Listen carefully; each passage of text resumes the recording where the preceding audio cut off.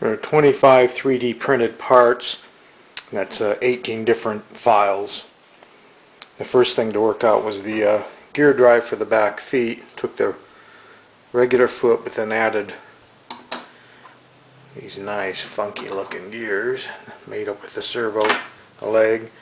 Modded the legs slightly, added a notch for making it easier to slide the servo in, a little thicker wall to screw into.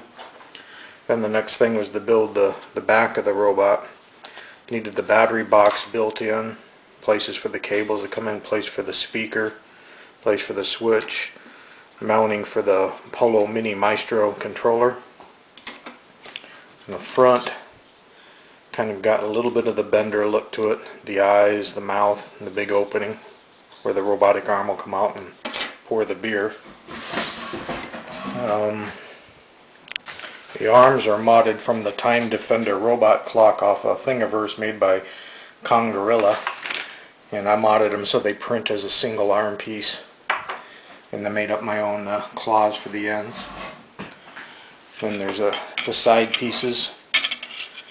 This one's printed in a translucent blue, and this is what they call clear, but it's really kind of white looking. Got your battery latch, small claw for holding the beer bottle,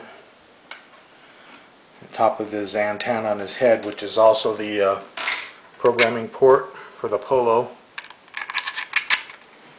And you've got the battery box, seals up the inside of the battery box, goes on there. And on the outside you have the battery door itself, which fits in. The top of the head.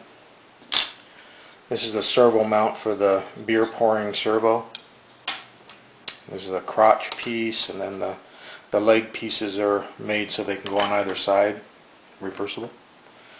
Here's the lever for the beer pouring. And the arms are still held on magnetically. Battery door. Gets into the 4-pack.